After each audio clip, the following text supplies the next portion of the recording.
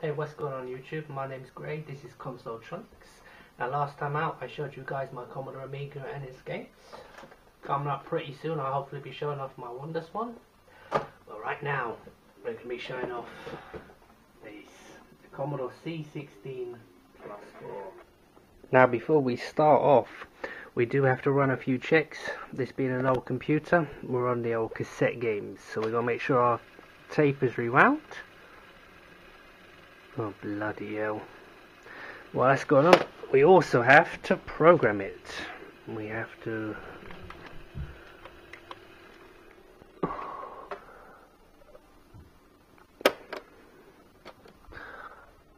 press return,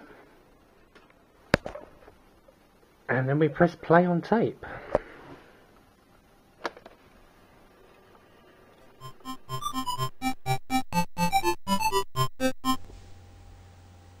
Treasure Island. What can I say about this game? Well, I can't move for one thing. What's going on? Oh, no, there we go. We're alright. Now, Treasure Island. This wasn't just the first game I played in this system. This was the first video game I played ever. And as such, in my time, many systems and games have come and gone, but I've always kept this copy. But this is actually the first copy that I got way back in 1985. Still working well. Still a fun game to play. I think this is a Commodore original game. This was bundled in with the computer. One of 10 games. I don't know if it was ever ported to any other systems. I imagine it probably was under some other guise. Treasure Island was a popular children's TV show around about this time. But as you can see, it's a single screen adventure game. Something that was quite popular back in the early mid 1980s on systems like the Spectrum. But it's funny. When I got this new C16 a little under a year ago, this is one of the games I was kind of apprehensive about playing, simply because I got so many great memories playing this as a kid. Didn't want to spoil that by finding out the game was in fact a pile of rubbish, but I have to say now, having played it for a little bit, it's as good as I remember. I mean, obviously you have to look past the archaic graphics and the fact that there's no music, but everything else you could want is there. It really is a good game. And on top of all that, it's also the very first video game I ever completed. And speaking of video games I completed, I finished this when I was 6 years old, but it wasn't the only one. I also managed to complete this game. Fire Ant. Now this isn't as straightforward as it kind of looks. This is actually a puzzle game. Single screens. You can probably make out there's some items in the right hand side of the screen. You can see 2 keys and what looks like a purple paint pot being guarded by a bunch of scorpions. Well, your job is to make it from one end of the screen, usually the top, to the other end of the screen, usually the bottom. I've just set that thingamy-bob in motion. That's going to break the gate for me. Now I didn't need to grab that key, open the door, grab the second key, and make my escape. Now, like I said, this is another game I finished back when I was very young, about 6 years old. But I've seen a couple of people upload videos of this on YouTube. Who was it now? I think it was Steve Benway, Retro Gamer VX, and one or two others. And all of them struggled on this game. And it is a tricky game, but not a very difficult one.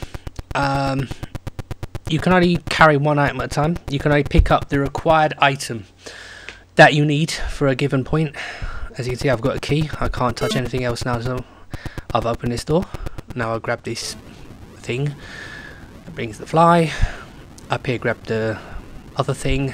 That makes me invisible. You can probably make out the scorpions are flashing away now. Now go through them, grab the key, and easy peasy Japanesey. The fly comes and takes care of this bit. And I'm off. Screen free. Now these first few levels, because obviously I played them so much as a kid, it's like riding a bike, you never forget. However, some of the later levels are particularly tricky. Now I'm not going to play this game too much more, as there's a few other games I'd sort of like to show off. This video is kind of like a collection of some of my preferred titles that I played when I was younger on this system. It's a system that virtually no one outside of more or less hardcore collectors have ever heard of, let alone played on. So like I say, I thought I'd show off some of the more interesting, more unique, more fun games to play. Now, if you're not into the cerebral, Fire Ant might not be your thing. However, what might be your thing is the next game up, which is Powerball. You're a ball and you bounce up and down, like a tart Snickers. Now, I did play this game quite a lot as a kid. I think apparently there's some sort of flaw in it where you can't actually finish the game, there's some bug in it. But yeah, I've been playing this game for about 10 minutes before I start this video and I can't get anywhere in it. I don't know what it is. Oh, look where it put me. I just can't get the hang of this game now. I breezed through this game as a kid, but I don't know what it is. I can't for the life of me time the see what I mean? I can't time the jumps. In the drink again. Up, come on. That's it. Big bounce down. One more. What? Oh, sugar. Oh, I'm at the end of my week already. Oh, for God's sake. Alright, one more go. Come on. Come on. Oh, Culva. Try something else, I think. Now a bit of role-playing adventure. This is Storm.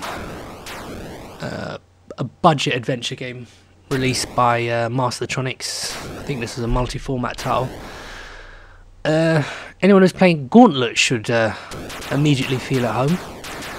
It's basically what this game is, another single-screen adventure. This one you collect scrolls. The movement in this is quite difficult. Left and right moves your character around, obviously. Up moves you forward. There's no reverse gear, unfortunately. Down activates magic, which I haven't got any at the moment. But it usually just kills every enemy on screen. That's what you do. You wander around these dungeons and crypts, killing enemies, destroying them things which create the enemies, and wash and repeat. Story-wise, it's kind of like typical 80s Dungeons and Dragons kind of stuff. Got to rescue your beloved from an evil sorcerer. I didn't play this much as a kid, but I have to admit I've been having a little go on it recently, and it's not all that bad actually. I was never a big fan of Gauntlet growing up, but I had to admit the game was fun in 2 players. There is a 2-player mode in this, but unfortunately I haven't got any friends who could really be up for playing it with me.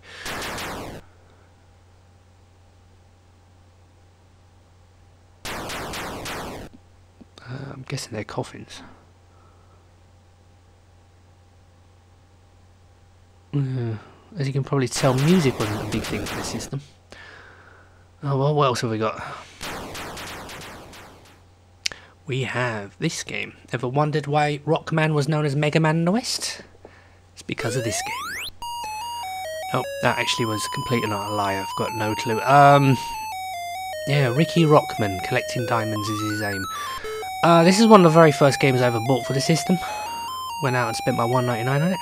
The only reason I'm showing it off is... check this out. Look what happens when you get hit on the head with a boulder.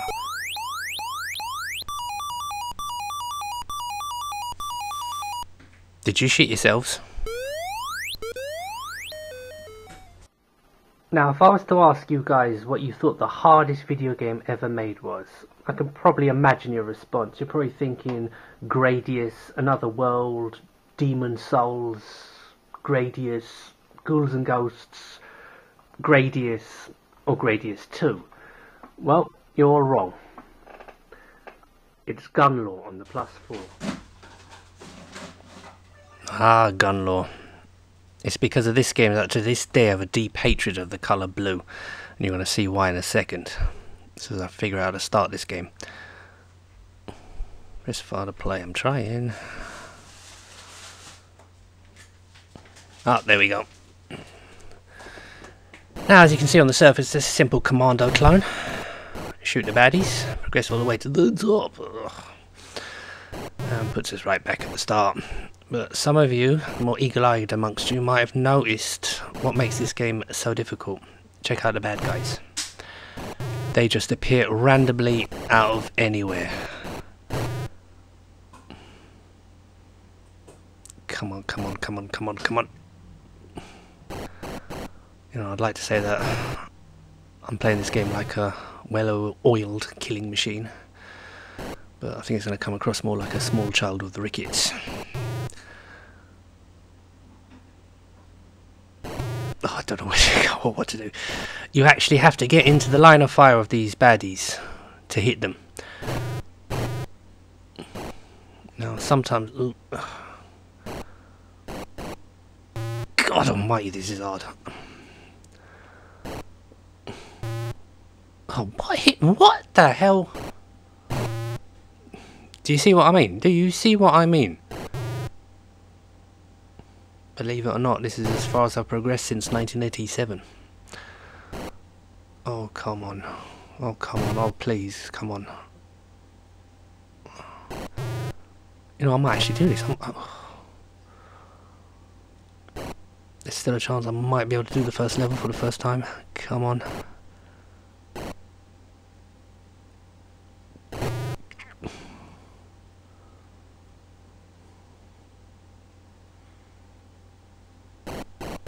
One well-placed shot and I go, come on you. I might actually do it. I might actually do the first level.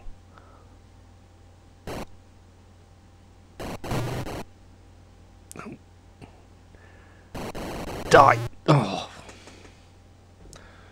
bastard.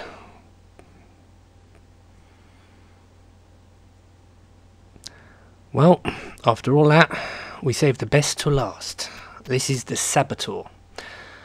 A stealth 'em up, and one of the best games, not just on this system, but one of the best games I ever played as a kid. This game is awesome.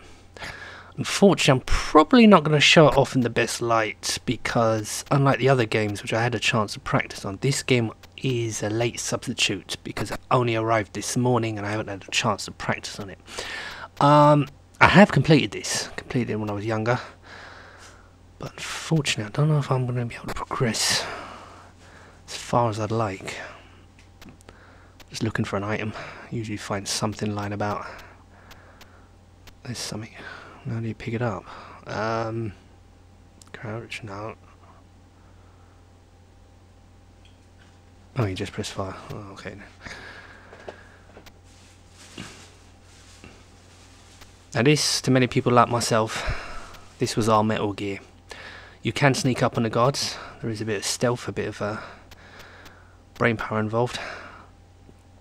The aim of the game is to find a disc, deactivate a bomb, and make it away to safety on a helicopter. Those dogs. They don't alert any guards, and you can kill them, but you don't get any points for doing it. So I'm just going to leap over him and straight into danger. Oh, go, oh, dead. Oh well. Saboteur. Hope you enjoyed this video. Me showing off some of the better Commodore Plus 4 games. But that's it from me. Thank you for watching.